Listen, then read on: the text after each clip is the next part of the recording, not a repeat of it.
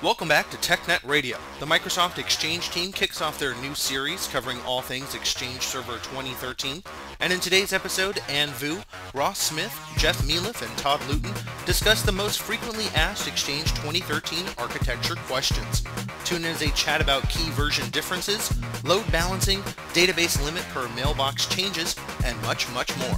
Ann, the mic is yours.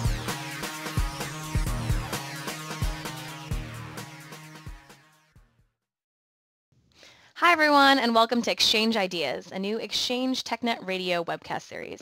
So I am joined by Ross Smith, Jeff, and Todd, and we're here to talk about Exchange Server 2013 architecture. Essentially, all the questions you've wanted to know about Exchange Server 2013 architecture, but were too afraid to ask or have already asked and haven't gotten an answer yet.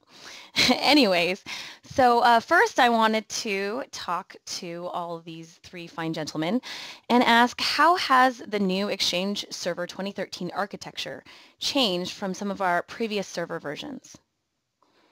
Sure. Well, we've moved from 5 server roles to 2 specific server roles, the client access server role and the mailbox server role. Both have changed fundamentally from the past 2 releases. The client access server role is now simply a authentication, proxy, and redirection server and is completely stateless from a protocol session perspective. And then the mailbox server role, which does the storage of mailbox-related data, but also does processing and rendering for all client connectivity and transport-related functions, and unified messaging. I guess regarding the mailbox storage within the mailbox role, we've implemented a new implementation of the Microsoft Exchange Information Store based entirely on a managed code base, and it's broken into multiple processes from the previously implemented single process model that existed in previous releases. One of the great benefits around the reduction in server roles is actually simplification of deployment and scale. We think that the mailbox role and the CAS role are actually great units of scale that can be deployed very, very easily from both a large-scale deployment like what we run in Exchange Online, as well as a much smaller scale deployment in a smaller medium business, and everything in between. It's very, very much aligned with some of the goals that we've had in prior releases, and I think it's a good implementation of where we were headed over the past couple of releases towards consolidating and getting better utilization of hardware. Okay, so aside from scale, better scale, scaling up and scaling down, what are other benefits for customers? Well, the new client access server role allows us to move away from complicated session affinity load balancing solutions to and ultimately simplifying the network stack, as we will manage session affinity at the client access server role now specifically, which enables us to do other things in the network stack. We can potentially simplify the namespaces in the architecture and reduce the number of namespaces we need in a site resilience scenario. We can also manage the server roles now more independently than we could in the past. From an upgrade perspective, we don't necessarily need to deploy in a specific order any longer, like deploying a cumulative update on client access before we deploy it on the mailbox server. So we have some benefits there. Okay, you mentioned we don't need affinity for load balancing anymore. So what does that exactly mean for customers? I can take that. So that's actually a key point, and there's been a lot of confusion around that. And talking to customers and partners over the last few months since we released Exchange 2013. So because of the fact that the mailbox role in Exchange 2013 handles all processing and rendering of any sort of client access from a user, and that processing will always occur on the same mailbox server for a given user, we no longer have to have a load balancer sitting in front of the Exchange infrastructure that is constantly managing all of that traffic and ensuring that every request for a given user goes to a particular server. Exchange just handles that itself with this new architectural change. So the key benefit there is a reduction in complexity and a reduction in required processing power at that load balancer level. So we think customers can actually deploy simpler, cheaper load balancing implementations, save some cost. If they've already made an investment in load balancing technology, maybe scale that up even higher. We know that load balancing was certainly a requirement for Exchange 2010 to provide high availability, and many of our customers deployed very complex, in some cases very expensive pieces of infrastructure there that can absolutely be reused with 2013. But we think that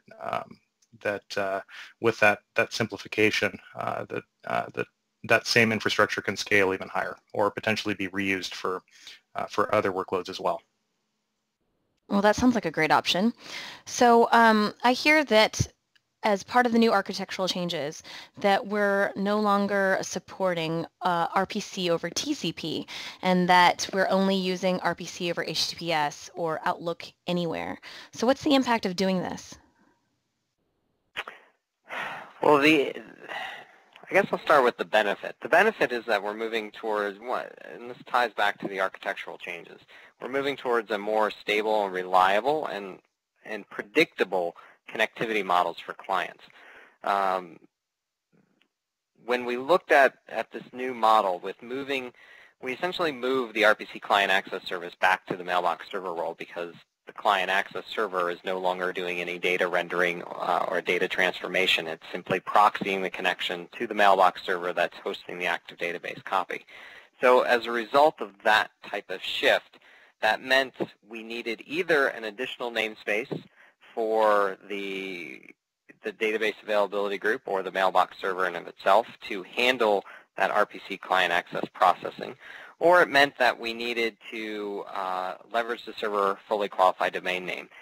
Either one of those scenarios just adds additional complexity to the environment. The first scenario means you need another namespace to manage. The second scenario means that every time a database failover occurred or a database switchover occurred, the end user would be prompted to restart the Outlook client. So we wanted to move away from these type of conditions that would trigger an unhealthy end user experience. So we moved, we considered to move to the RPC HTTP model or the Outlook Anywhere model so that we could have a consistent protocol used between the client access or between the client to the CAS and then client to mailbox. If it's an internet client, ActiveSync, Outlook Anywhere, OA, the Exchange Admin Center, it's all going to use HTTP as a protocol to the CAS. CAS will then proxy that session to the mailbox server using HTTP as well. So now we've moved away from RPC as the communication pathway between CAS and mailbox, which means that we're now more tolerant to network blips, throughput, utilization, latency, and so forth. We can handle all those a lot better. It also means that we got rid of a namespace because we don't need a specific namespace for the DAG anymore. The way we address that is we no longer leverage a fully qualified domain name in the client. We've now leveraged the mailbox GUID with a domain identifier. So that way, no matter what, the RPC endpoint for the client is always the same. Failovers don't trigger a client restart. Moving the mailbox won't trigger a client restart. Public folders won't trigger a client restart. So we have a much healthier client experience as a result of this. And because we now have the same protocols used for proxying the traffic between CAS and mailbox, we have a much more stable and reliable connectivity experience. Well, that sounds great. So guys, a question that I get from customers pretty often is that the database limit per mailbox server used to be 100 databases a mailbox, but now with Exchange Server 2013, it is now 50 databases a mailbox. So what gives? Yeah, with the development of Exchange 2013, one of the hardware trends that we saw were increasing drive sizes or drive capacities. And we felt that 50 databases with larger drives would give us the capability to support the increasing size of mailboxes. as people start to offer larger mailbox quotas with their mailboxes. Some of the short-term constraints of database size and the size of drives leads us to have a constraint currently. We're always evaluating on ways that we can reduce the overall server TCO and improve scalability, and we'll be constantly evaluating opportunities in which we can do so. Okay. Another question that I get from customers pretty often is, what happened to Edge Server? So is Edge going away, or what's up with that? The Edge transport role is still a viable server role that you can deploy to provide a level of protection between the Internet and the Exchange organization. Currently, with the RTM release of Exchange 2013, we did not release an Edge transport server role. However, both the Exchange 2007 and Exchange 2010 Edge transport server roles can be used in conjunction with an Exchange 2013 environment to provide you that additional layer of protection. Okay, awesome. And as customers, so Exchange Server 2010 SP3 just got released, and as customers are thinking about upgrading to Exchange Server 2013, how does the new architecture impact coexistence, or what are some of the benefits of the new architecture with future coexistence? We've greatly simplified the coexistence story moving forward, because the way we've architected the client access server role in Exchange 2013 is so that since the client access server role is simply a proxy and authentication type of server, it can proxy requests to up-level versions of the mailbox server and even down-level versions of the mailbox server. Now, from what this means in terms of coexistence with Exchange 2010, well, we can proxy all those requests, whether it's an OA request, an Outlook Anywhere request, ActiveSync, web services, to the Exchange 2010 client access server role. So we don't need additional namespaces with Exchange 2010 coexistence. So it's a greatly simplified experience when compared to the Exchange 2010 and Exchange 2007 coexistence story, or the Exchange 2010, Exchange 2003 coexistence story, where you needed a legacy namespace for support for OA. However, the story with Exchange 2007 and Exchange 2013 is a little more complex.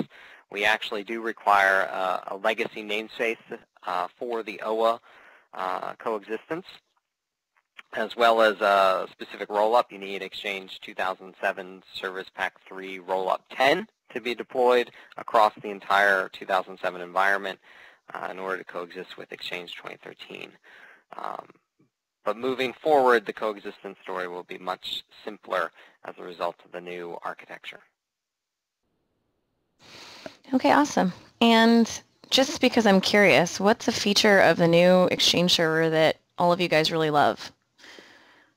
Anyone can go here. One of my personal favorites is the new Outlook web app, and it kind of highlights the work that we've done within the information store in Exchange 2013, and being able to render these much richer views on data and provide a much more usable interface for triaging mail.